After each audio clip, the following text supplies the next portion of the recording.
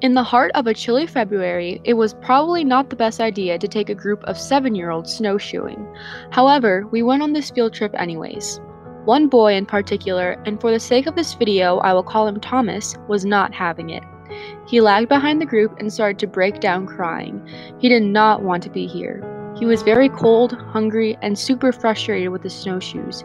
He kept screaming and asking why he had to do this, and no matter how many times I replied with, "To have fun and look at the nature around us," he would not listen.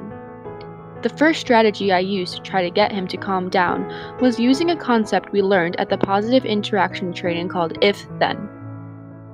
When using this, it is important to make sure that you give the child an appropriate incentive. Instead of saying something like, "If you stop crying, then I'll give you a piece of candy."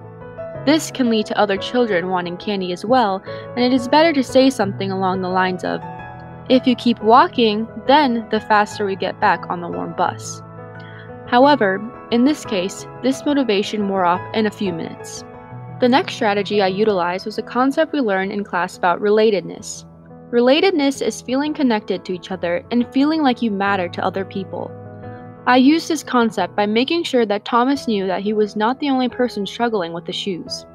I kept reminding him that everyone else was also in the same boat, including myself and the other staff member, so he knew he wasn't alone in this. It can be very frustrating, especially for a 7-year-old, to feel like they are the only one not able to do something. With this idea of relatedness, I was able to connect him to his peers and myself. This really seemed to help his self-esteem and motivation to keep on trudging through the snow. The final strategy I used was using the appropriate type of praise. When Thomas was starting to get the hang of snowshoeing, I made sure to tell him things like, "Good job with keeping your feet straight like that, keep going," instead of praise that bluntly state "good job" or that he's really smart. It was very important for him to know which parts he was doing right so he could keep doing it.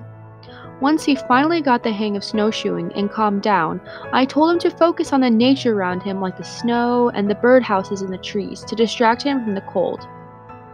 For many instances, you may have to use more than one strategy, like how I did with Thomas. It takes a lot of work, but it's worth it.